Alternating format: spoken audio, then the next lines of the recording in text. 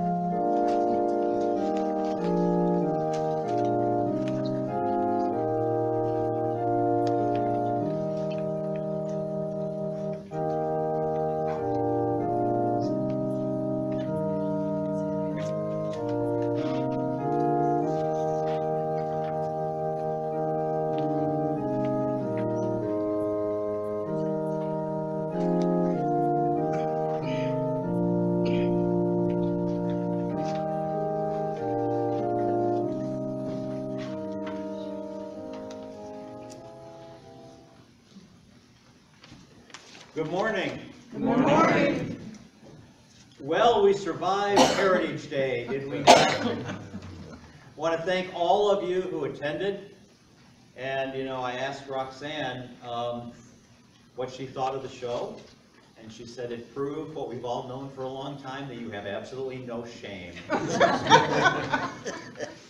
But it was a good time, and I apologize, we were a little late with lighting the candles. But at John's age, he just moves a lot slower these days. So again, I welcome you all, and now we are beginning our 178th year at Salem United Methodist Church. And that is reason to be very proud. Not proud of anything we have accomplished, but proud of the fact that for 177 years and one day, for counting, this church has persevered.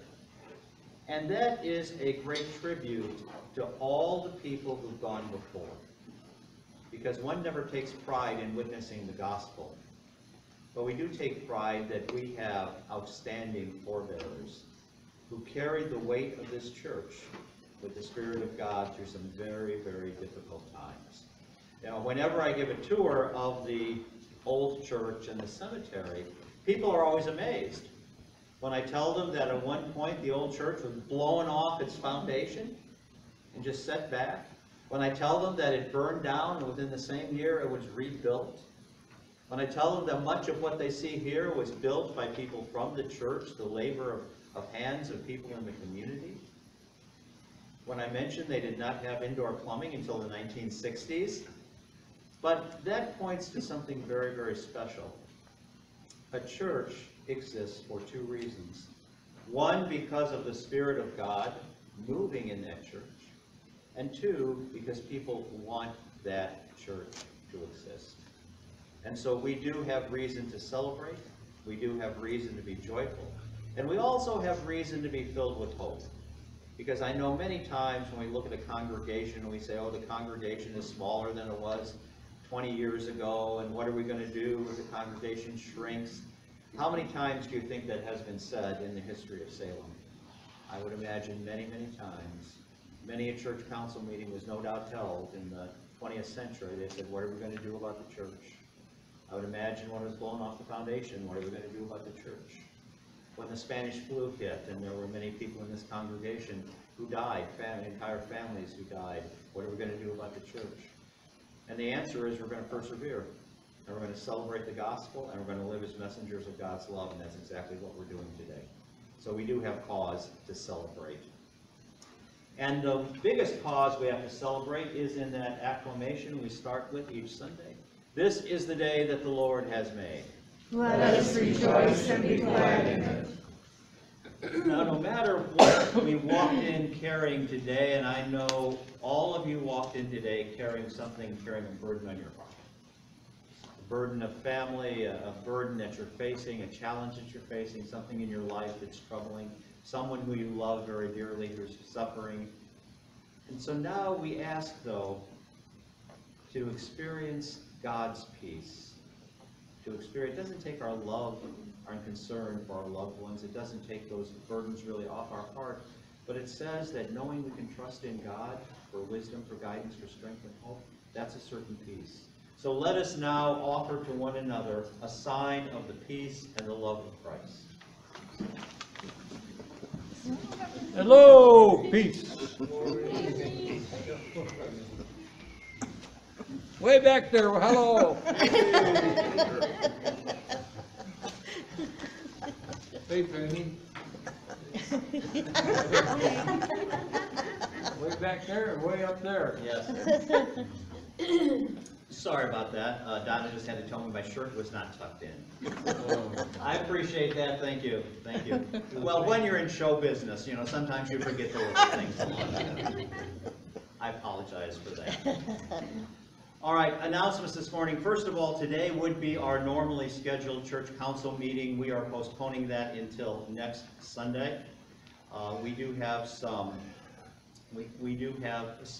charge conference business to attend to, and we're waiting for some paperwork on that. So we will meet next Sunday immediately after the service and conclude that, wrap that up pretty quickly. So I do apologize for that, but again, as always, all people are welcome to attend our church council meetings. Also,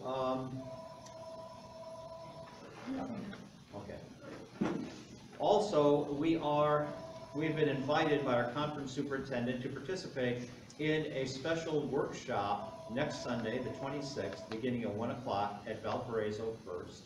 It is a workshop on spiritual exercises. And I know that term can be a bit off-putting to people, but what a spiritual exercise actually is, it's just a way that we deepen our relationship with God. And things like prayer, reading of Scripture, contemplation. It's an excellent workshop. The person leading the workshop is the Reverend Kent Lundy. He's actually an Air Force chaplain who's doing a lot of work with spiritual exercises. So it's going to be a lot of fun. It's going to be very insightful and a great opportunity. Anyone who would like to attend, it's free of charge. Simply see me after the service today, and we can make sure you're registered. It's going to be, I think it will be a very, very good experience. Are there other announcements this morning? All right, there being none, let us be about the reason we've gathered today with our call to worship. Please stand as you are able for the call to worship, which can be found inside your bulletin. We gather as messengers of the good news. We draw near to you, O Lord. We gather as the body of Christ. We walk in your pathways. We gather as a community of faith. We give thanks for we are saved by grace. We gather with joyful hearts. Please join us in our opening hymn, Come Christians Join to Sing, and that is on page 158. Now, you may not be familiar with this song, but one of the reasons that I asked Donna to pick out a song was the timing. This particular song was written in 1843. So I am certain that this song, no doubt, would have been sung in those early services at Salem Church. So again, Come Christians Join to Sing. There are 3 verses with an introduction.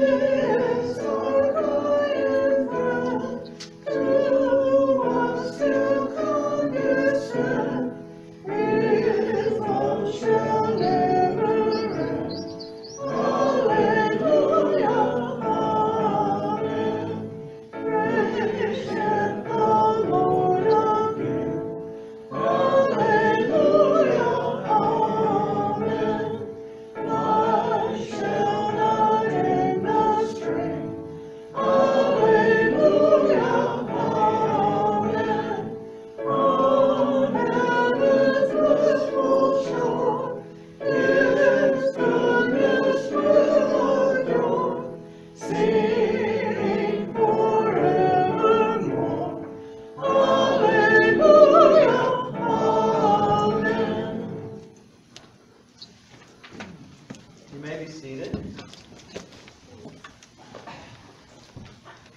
This is the time in our service when we pause and we reflect on how we experience God in our everyday life. And I know we call it God sightings, but please don't think that means that we have to go looking for God. It simply means we have to open our heart to where God is in every single moment of our life, in the joys of our life, in the concerns of our life, in the doubts. God is present. God is present every time we recognize that we are not in control. Every time we're able to say to ourselves that we are not the final solution, we are not the final answer, we are not able to control the circumstances of life, but we can walk through them with God's strength and God's Spirit. And so I begin today, as I do many times when we talk about God sightings, by thinking how I experience God through this church. And I really do. And that's what I was talking about earlier. I experience God through this church because I experience what it means when the Spirit of God is joined with the heart and the hands and the lips of people. That's the beauty of church. That's what makes a church a church. And I see God in each of you, and I see God in this community. I see God in the history of this church, and I see God in the future of this church. And that to me is a great, great joy. Other God sightings this morning. Okay. Last week, Pastor Tom gave us all little papers with the names of victims from September 11th. And I researched the name that I had, and it truly was a God sighting, because at that moment, it gave humanness to not only that man, whose name was on my paper, but to all the victims. I discovered a little bit about him. He was from India. He was 37. He left a widow and an 8 or 9-year-old boy. The boy was still back in India because of health concerns. That was about all I could find out about him, other than the fact he was a computer technician working for an American company. But all of a sudden, he became very real to me. And I tried to find out more about his widow, but unfortunately, she was here on a temporary visa because of him, and she most likely got deported the following November. And from that point, I've lost track of her story. But it was truly a God sighting. Yeah, That's Penny amazing. brought that up, and Elaine went on the computer and found the two people that we got, and they were kind of young. You know, one was 22, if I remember right, and 27, yeah. So they were real young, and One worked for like a investment firm. Okay. That's and- great. And the other guy, you know, he did a lot for his community. Okay, that's awesome. We do that, and I'm really glad you all brought that up. Because what that shows is God creates connections. And even though this is a great tragedy, we are now connected. And that's what I talked about as we remember 9/11, is that we are connected to everyone who suffered and is suffering because of that. And that is how we have the call to live as Christians, witnessing peace and justice. And thank you for doing that. Because when we connect with the humanness of a situation, then we can feel the divinity of a solution. And that's really beautiful. And that's why we do things like that. Thank you, John and Elaine. Thank you, Penny. Yes, Donna. I was surprised when I put in the names that the faces came up automatically. There was not a whole big list of, okay, Right. it could be this person, it was that one. That one. When you can look into the lives of a person, when you can look into the eyes of a person, then you have that connection. That is so rare, because just think about what we were watching on TV for 9/11. We were seeing lists of victims, or even the memorial service. I thought was incredibly touching, and I think Herb mentioned that last week. The memorial service was just incredibly touching as they're reading the names. Well, now we know those are people who have lives, who had families, who had hopes, who had dreams, who had careers, who had opportunities, and we're connected with them in a very special way. So thank you all for doing that. That's wonderful. And that is finding God in the midst of a tragic situation. Also, this week, coming week, we have some birthdays coming up. Adam celebrated his birthday on No, he celebrated his birthday by setting up tables and chairs, and I think nothing says happy birthday better than that. This week we have Jenny Higgins has her birthday on Tuesday. Mike Wallace has a birthday on, I think it's Wednesday. Austin Chaz has a birthday on Thursday, and Mark Biggs has a birthday on the 24th. So we have a lot of birthdays coming up this week in the joy of life. And there's one other birthday. Oh yeah, John's birthday. So we want to say happy birthday, John. Actually, I'm joining 90% of the crowd here. I'm 70. yeah. So actually, we should say happy birthday, John. Thank you. I think you should play solo when you say.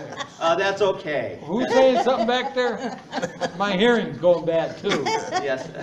You know what? Why don't we sing happy birthday for all of the birthdays we have? No need to play the music. Just start us off, Laura and Elaine. Happy birthday to you. Happy birthday to you. Happy birthday, dear Salemites. Happy birthday to you. And many more. Very good. Very, very good. And I started to say our sanctuary candle today is in memory of John Rado. I meant in honor of his birthday. So, my mistake. Also, Elaine, could we have an update on Keith, please? He's alive. Yeah.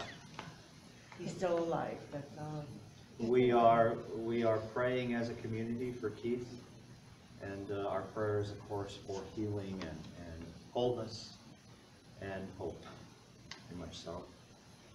And also, we want to pray for June, for her continuing recovery. Pray for her family. They were standing with her through her recovery from a stroke, and we certainly want her to know that we are all with her in prayer. How's Lloyd doing this week? Well, I'm doing better. My eyesight is improved. He actually drove out here. Well, very good. First time he's driven. That is awesome. That's scary. All the people on the road scattered. They said yes. Give you a 5-minute head start when you leave. That's okay. I think that's great. That's great. And I know Peggy's a little dizzy this morning, so we want to keep you in our prayers. What's new? Or what's Oh, she gave me the look, John. now sometimes. Parking lot after church. Yeah. Sometimes I don't always experience God in everybody. All right. Any other concerns? Yes. Peggy. I heard from Holly Russell Okay. last night. She has COVID. Oh, gee. So you don't remember, she was the blonde that sat back here with the walker. Oh, yeah. Yes, we'll pray for Holly. She's had a very difficult year. Keep her in our prayers. And Jen, welcome back. So good to see you. Great. All right. Yes, Karen. I just wanted to thank everybody for prayer for our little great-granddaughter Lena. She went into the emergency room, they had oxygen and suctioned her, and she's back home. But still, keep her in your prayer, but I am grateful for that. We will do that. Thank you. All right, let us center ourselves in the presence of a loving God. A God who knows each moment of our life, and each moment of our life we can have a sacred moment if we open our hearts to God's presence. Living God, we pray today for those who suffer within our community. We pray for Keith Williams in a very special way. For your healing presence to touch and comfort him. We pray for peace to come upon his family. We pray for hope to live in his heart. We pray for June, our beloved sister in Christ. May your Spirit dwelling within her restore her to the fullness of health. Restore her to become part of this community once again. Open her heart to know that she is joined with each of us and that she's in our thoughts each and every day. We pray for Holly. We pray that your healing presence may comfort her, may nurture her, may sustain her, may bring her to the fullness of health and hope. We pray in thanksgiving for baby Lena. We know that she was touched by your providential care. We know that the prayers offered in her behalf brought hope and comfort and peace to the family. We pray that you'll continue. We pray because we know that you'll continue to abide with her throughout her recovery. We pray in thanksgiving for the gift of life as we celebrate birthdays of Adam, of John, of Jenny, of Mike, of Austin, and Mark. May each of these lives continue to stand as a powerful gospel witness and a witness of hope. And we pray in thanksgiving that you have called us to be in relationship with those who've suffered great tragedies, such as that day of 9/11. For in that relationship, we build a clear and hear a clarion call to serve, to love, to work for peace and equity among all people. Continue to open our hearts to those times of brokenness. Open our hearts to those times of tragedy, so that we may know it is our task to continue the good work of building your kingdom. We lift all of this to you in the name of your Son, our Lord. Amen.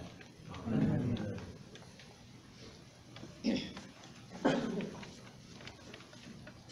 Please join me in the prayer of confession, which can be found inside your bulletin.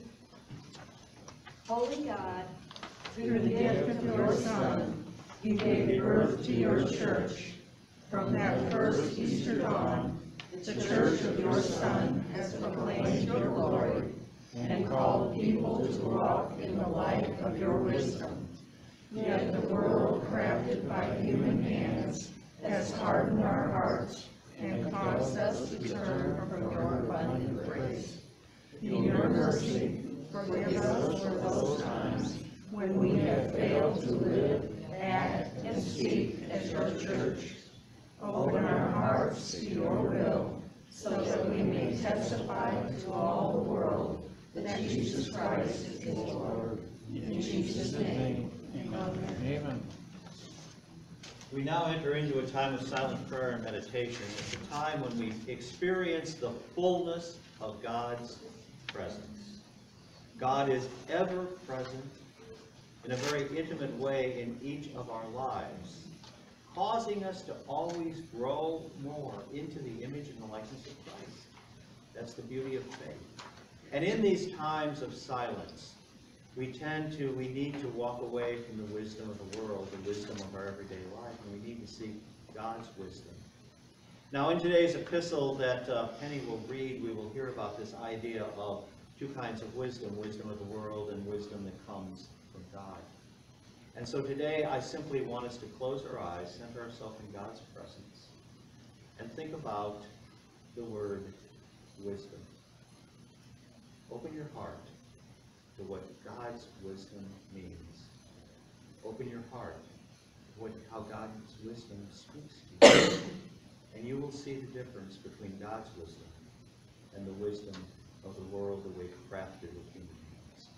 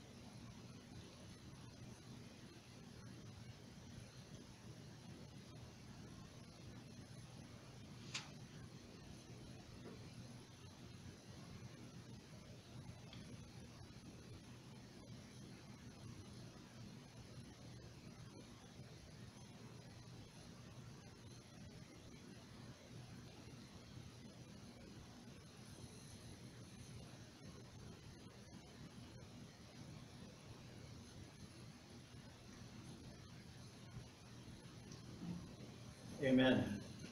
Amen.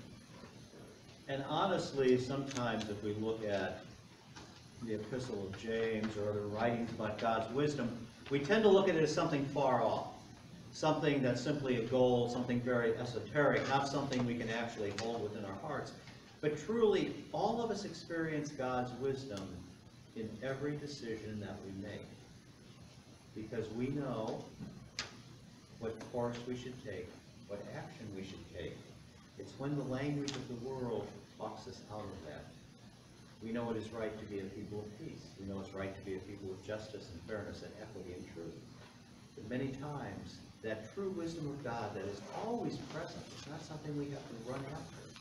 That true wisdom of God suffers at the expense of the wisdom of the world. And so today, as Penny will shortly read in the Epistle of James, we talk about this idea of true wisdom. And then we compare it to the kind of wisdom that we see in the world, the wisdom that says we have to always get ahead, we always have to go up that escalator above somebody else. We always have to have certain possessions or power. We have to put ourselves in a position where we feel we are in control of our lives. And so that's the wisdom that tends to guide us, the wisdom that says we have to make sure that we compete with everybody else because there's just not enough to go around. There's just not enough power to go around. There's just not enough money to go around. There's just not enough hope to go around. But yet God's wisdom is much different. God's wisdom causes us to go down that escalator. To go down that escalator and move out of our own lives to be people who are hospitable, people who are loving, people who are surrendered to God. And so as we lift our prayers and petitions this day, let us do so invoking God's wisdom to truly be our guide as individuals and our guide as a church. Please respond, hear our prayer. For the church of your Son, to be filled with your Spirit, to be guided by your wisdom, and to be a messenger of peace and hope and love, Lord, in your mercy. Hear our prayer. For Salem United Methodist Church, as we begin our 178th year of gospel witness, to continue to be a place where your wisdom governs, your love empowers, and your hope strengthens. Lord, in your mercy, Hear our prayers. For all who suffer. And today we pray especially for our brother Keith and our sister June. We pray for the victims of 9/11 with whom we are now joined. We pray for all who suffer physically, emotionally, and spiritually, that your healing presence may touch and comfort them, that your strength will nurture and sustain them, and that your hope may live within each of their hearts. Lord, in your mercy, Hear our prayers. for all who grieve, those whose loss is recent, yet those who continue to bear the pain of grief, that they may find great hope in the legacy of lives lived well amid the human condition, and find peace in the promise of the empty tomb. Lord, in your mercy, Hear our prayers. for victims of violence, injustice, hate, and fear, that the church of your Son may be an advocate of hope, a place of welcome, and a voice for justice. Lord, in your mercy, Hear our prayers. for those prayers residing only in the silence of our hearts and minds, for those loved ones who we care for who are suffering to know wholeness, for those who despair to know peace, for those whose lives are uncertain to know hope, and for all people to know the promise of your Son. Lord, in your mercy, Hear our prayers. we pray all of these things in the name of your Son, our Lord and Savior. Amen. Amen. This morning's epistle reading is from the book of James, chapter 3, verses 13, 4-3, and 7-8. Who is wise and understanding among you? Let them show it by their good life, by deeds done in the humility that comes from wisdom. But if you harbor bitter envy and selfish ambition in your hearts, do not boast about it or deny the truth. Such wisdom does not come down from heaven, but is earthly, unspiritual, demonic. For where you have envy and selfish ambition, there you find disorder and every evil practice. But the wisdom that comes from heaven is first of all pure, then peace-loving, considerate, submissive, full of mercy and good fruit, impartial and sincere. Peacemakers who sow in peace reap a harvest of righteousness. What causes fights and quarrels among you? Don't they come from your desires that battle within you? You desire but do not have, so you kill. You covet, but you cannot get what you want, so you quarrel and fight. You do not have because you do not ask God. When you ask, you do not receive, because you ask with wrong motives, that you may spend what you get on your pleasures. Submit yourselves then to God. Resist the devil, and he will flee from you. Come near to God, and he will come near to you. Wash your hands, you sinners, and purify your hearts, you double-minded. This is the word of God for the people of God. Thanks be to God. Please stand as you are able for the gospel reading. Today's gospel is from Mark chapter 9, verses 30 through 37. They left that place and passed through Galilee. Jesus did not want anyone to know where they were, because he was teaching his disciples. He said to them, "The Son of Man is going to be delivered into the hands of men. They will kill him, and after 3 days he will rise." But they did not understand what he meant, and were afraid to ask him about it. They came to Capernaum. When he was in the house, he asked them, "What were you arguing about on the road?" But they kept quiet, because on the way they had argued about who was the greatest. Sitting down, Jesus called the 12 and said, "Anyone who wants to be first must be the very last, and the servant of all." He took a little child whom he placed among them. Taking the child in his arms, he said to them, "Whoever welcomes one of these little children in my name welcomes me, and whoever welcomes me does not welcome me, but the one who sent me." This is the word of God for the people of God. Thanks Thanks be be to to God. God. You may be seated.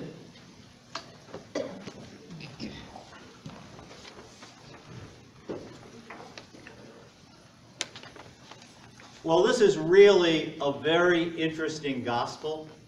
And one of the things we pastors often do is we just pick out one section of this gospel and preach about it. And that really takes away the message that Mark is trying to convey here. This is a written piece of irony. And that's what Mark does throughout this gospel. He puts in these situations that are very ironic, and it's called sandwiching. That's actually what they call the process that Mark uses in writing this. So he begins with this very prophetic message that Jesus tells about himself. It's this self-revelation. This is what's going to happen.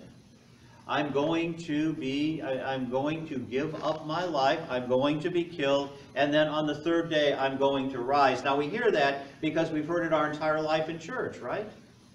And so we think, well, that's pretty understandable. We know what's going to happen, you know?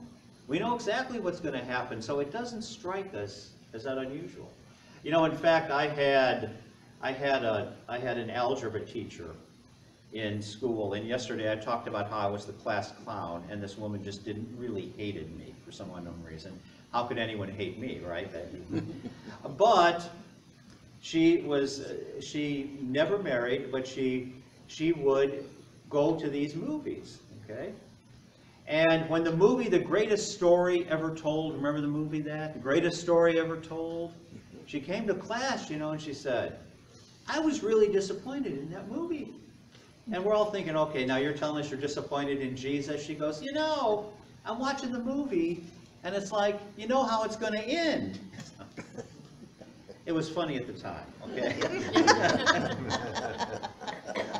Hey, they're not all golden folks, you know, you didn't pay to get in here, okay? But that's the way we look at it, okay? We know how it's going to end. But then the second part of this gospel text is, the disciples. They don't know what's going on. Why don't they know what's going on? They are afraid. They are afraid. What do you think they're afraid of? What do you think the disciples are afraid of? They are afraid of knowing the truth about Jesus. Because that's not the Messiah that they wanted. They wanted a Messiah who was going to go into Jerusalem and drive the Romans out. They wanted a Messiah who was going to ride in on a white horse. They wanted the Messiah that had been prophesied about in the Old Testament. They did not want a person whose only tool was love and mercy and forgiveness. That's not the Messiah they wanted. They were afraid to know the real Jesus. They were afraid to know what was really going to happen. And you know what fear is? Fear is the opposite of faith.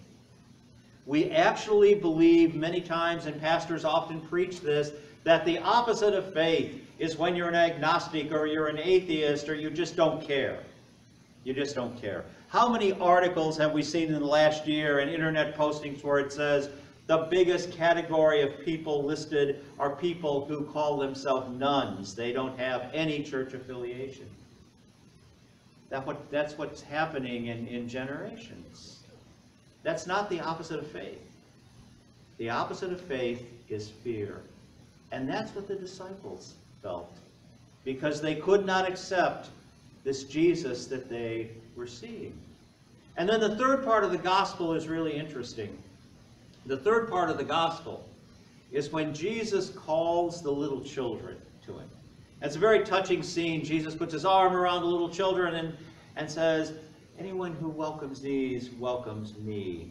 And we, in the 21st century, think of that in a much different way than they would have thought about it in the first century. We think, oh, isn't that cute? Jesus wants us to be like little children. Jesus wants us not to question. Jesus wants us to simply say, we'll believe everything. That's not what this message is. In the first century Palestine, there was an honor and a shame culture. There was no middle class. There were the very, very wealthy, well-to-do, and then the very, very poor. And at the very bottom of the list were children. Children did not have any social status, particularly female children.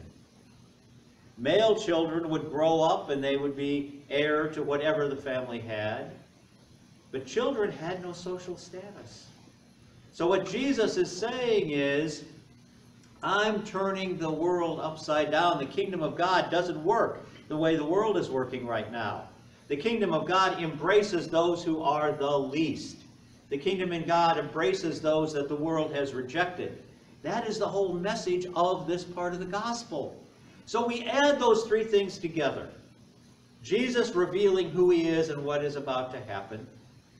The disciples living in fear of finding out who Jesus really is. And then Jesus saying, welcome the little children. Welcome those the world calls the least. And now we have to ask ourselves as Christians, where do we put ourselves in that gospel story? Where do we put ourselves in that gospel story? Can we just stop when Jesus says, I'm going to be killed and rise again on the third day? Or do we hear the rest of the gospel about what it means to have faith in that? Or do we fear, like the disciples, what it would mean to really get to know Jesus Christ in our life? Do we fear what that might mean for us? Do we fear what change it might make? Do we fear how it might transform us? That's the reality we face. And are we truly prepared to welcome the least in the world? Are we truly prepared to welcome those that the world rejects? And what keeps us from doing all of those things is the same thing that keeps the disciples, or kept the disciples from doing it: fear.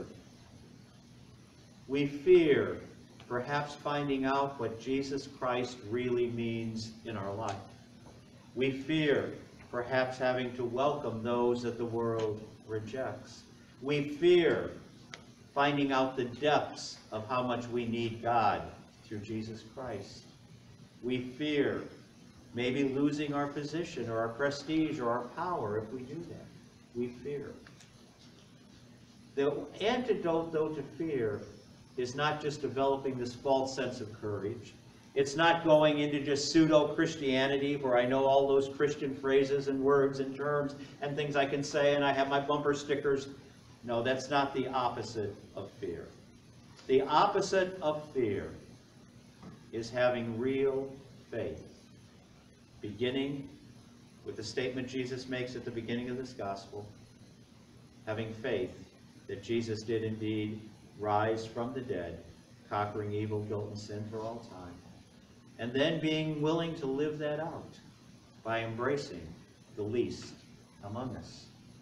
And that requires that we become the least as well. That requires, as I said earlier, that we go down that escalator from our own high perch and we become the least. Because every time we join with someone the world rejects, we have to call them brother or sister. Not just someone in need, not just someone who is different, not just someone who is the other, but someone with whom we have a connection. That is what Jesus was telling the disciples. And it was a hard message for them to accept. And it's a hard message for us to accept. It is a hard message for us to accept because it's contrary to what the world tells us. It's contrary to the message that the world gives us. It's a very, very hard message to accept. So as we close today, I'm going to ask you to do just one thing, okay? I'm going to ask you to think about fear in your own life as it relates to faith. What fear is keeping you from having the fullness of faith? What fear is keeping you from experiencing the fullness of Jesus Christ? What fear is keeping you from opening your heart fully to Jesus? And I think in my case, it's fear of what that might imply that I would need to do. Fear that I might have to change something with which I'm comfortable, with which is normal for me, that is predictable for me. That's the fear that I hold. Close your eyes. Ask yourself in God's presence, what fear is keeping each one of us from truly knowing Jesus the cross?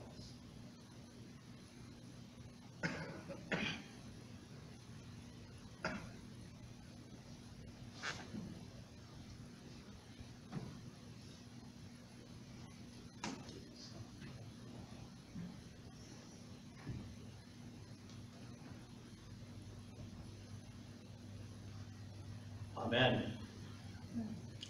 And I suggest that that's something that you can do each and every day as you reflect and contemplate your relationship with God. Because the one barrier to our relationship with God is often fear. And as that fear can lessen, our experience of the divine will grow. And another way that the experience of the divine grows is when we join at this table. Now, John Wesley, the founder of Methodism, said that participation in the Lord's Supper is a special means of grace. God's grace is always present, but when we come to this sacred meal, we know that God is uniquely present, and we experience God's grace, which is simply God's desire to have a relationship with us. We enter fully into the history of God's love, and we enter fully into the hope of God's future in our lives. And so we begin, the Lord be with you. And also with you. Lift up your hearts. We lift them up to the Lord. Let us give thanks to the Lord our God. It is right to give him thanks and praise. It is right and a good and a joyful thing always and everywhere to give thanks to you, Father Almighty, creator of heaven and earth. And so with your people on earth and all the company of heaven, we praise your name and join their unending hymn. Holy, holy, holy Lord, God of power and might, heaven and earth are full of your glory. Hosanna in the highest. Blessed is he who comes in the name of the Lord. Hosanna in the highest. Holy are you, and blessed is your Son, Jesus Christ. By the baptism of his suffering, death, and resurrection, you gave birth to your church, delivered us from slavery to sin and death, and made with us a new covenant by water and the Spirit. On the night in which he gave himself up for us, he took bread.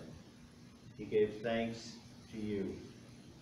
He broke the bread, gave it to each of his friends as he gives us to each one of us today, and said, "Take, eat, this is my body, which is given for you.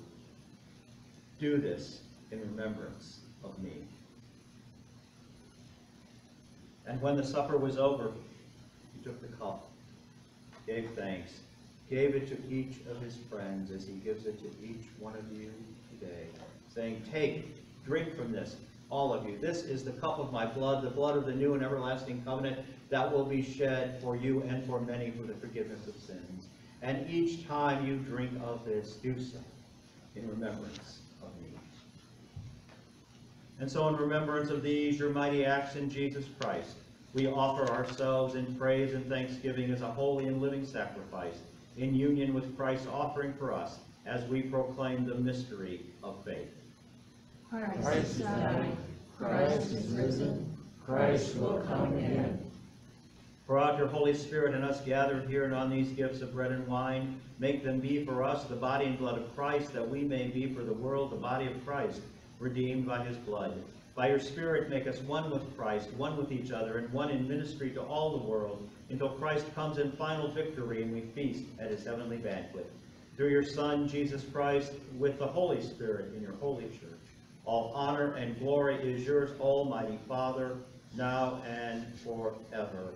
Amen. Amen. And now we join together as the people of Salem United Methodist Church, as we offer the perfect prayer that our Savior gave us, saying, "Our Father, Who art in heaven, hallowed be thy name. Thy kingdom come, thy will be done, on earth as it is in heaven. Give us this day our daily bread, and forgive us our trespasses, as we forgive those who trespass against us. And lead us not into temptation, but deliver us from evil. For thine is the kingdom, and the power, and the glory forever. Amen." The table has been set, the invitation given. All are welcome to come celebrate this feast of God's love and feast of God's grace. As has become our custom, I will distribute, offer the bread, and then you will take the individual cups, and when you're done, place them in the basket on the table.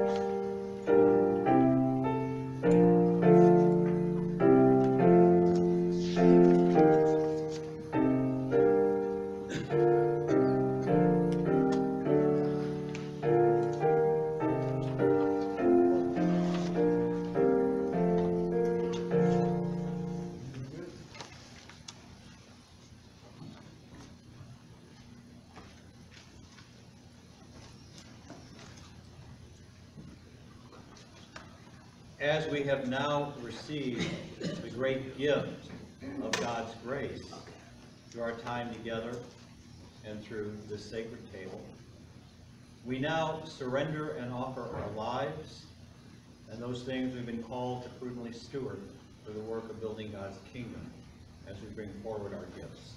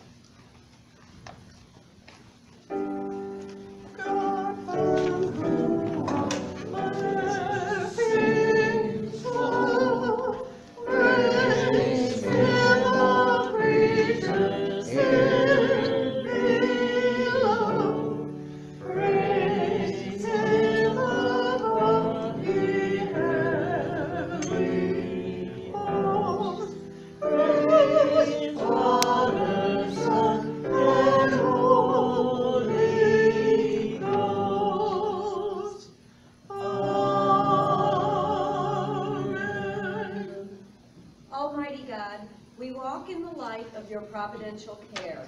We are healed by your grace and renewed by your love.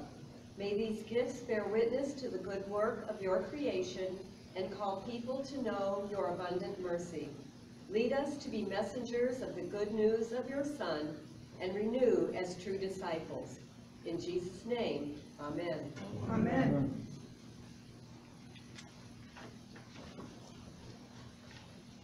Please join us in our closing hymn, which is a familiar one, Just As I Am, with just one plea.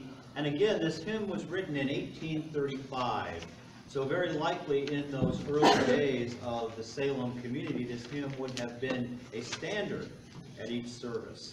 So page 357, verses 1, 3, and 5, with an introduction.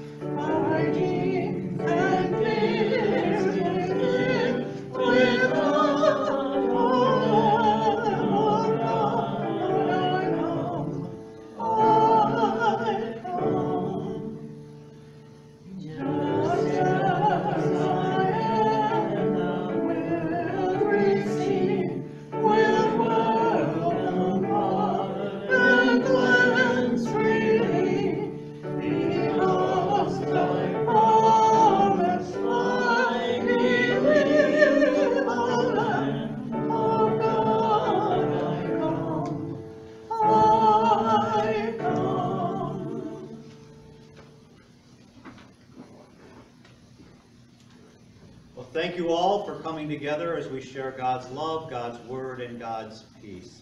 I do want to say a very special thank you to everyone who helped out with our Heritage Day celebration yesterday. Penny with the food, excellent work.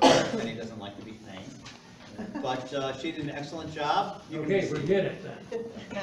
You can all be seated. She did an excellent job, a lot of experience from Maryville Food Service. She did make 3 people take off their baseball hats before they could eat, so that was good. Also to Donna and Adam for their hard work, Adam and Joe setting up the chairs and taking them down. A lot of people participated to make it a great day. And so I say thank you to all of you. And I also say thank you to each of you for the Christian witness in your lives, for the love you show, the hope you give me, the hope you give to one another, and the hope you provide to the world. And so now it is my blessing to ask each of us to recall the great blessing in our lives from God. May the grace of our Lord and Savior Jesus Christ touch and transform each of your hearts in ways that heal and give hope. May the love of God surround you, protect you, nurture, and sustain you. And as you walk this human journey, may you take each step in communion with God's Holy Spirit. Let us go in peace to embrace those the world rejects. Let us go in peace to be united with all who suffer. Let us go in peace to carry forward God's love. Amen. And let us conclude today, as we do each Sunday, by simply acknowledging our greatest hope. We are a people loved by God. May we be a sign to the world of God's love. And as has become our custom, I asked Donna to select special music for today.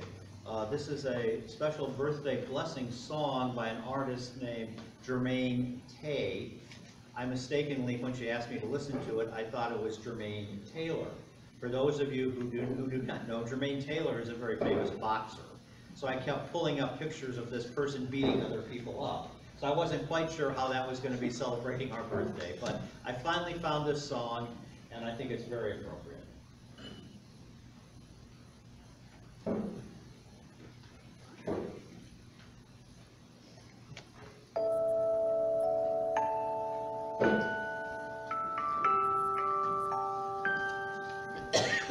Hey you, I know it's your special day. I just wanted to say happy birthday. I wish you love, hope and everlasting joy, peace that fills your heart.